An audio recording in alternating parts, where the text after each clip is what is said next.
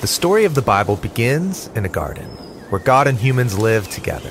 And the biblical authors want us to see this garden as a type of temple. The top is the most sacred place, the Holy of Holies, where God's presence is most intense. And that's where we find the Tree of Life. So, what's this tree all about? Well, it represents God's own life and creative power that is made available to others. In fact, God's first command is that humans eat from all of the trees, including this one. So you're ingesting God's own life. That sounds intense. Yeah, this meal transforms the one who eats it. Or in the words of the story, it leads to eternal life. Okay, but on the way to the Tree of Life, the humans have to pass by another tree called the Tree of Knowing Good and Bad. And God says that eating from this tree will kill you.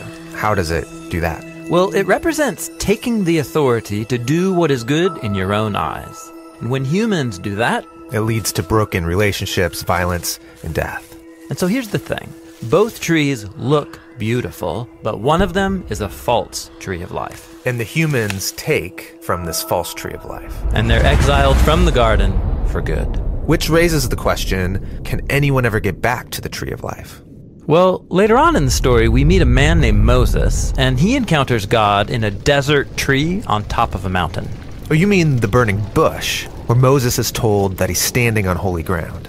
Yeah, it's a plant on a mountain radiating with God's life and power, just like the Tree of Life. And God tells Moses, bring your people up to this mountain so we can form a partnership. And this partnership will force them to make a choice. Will they follow gods of their own making, or receive life from the true God?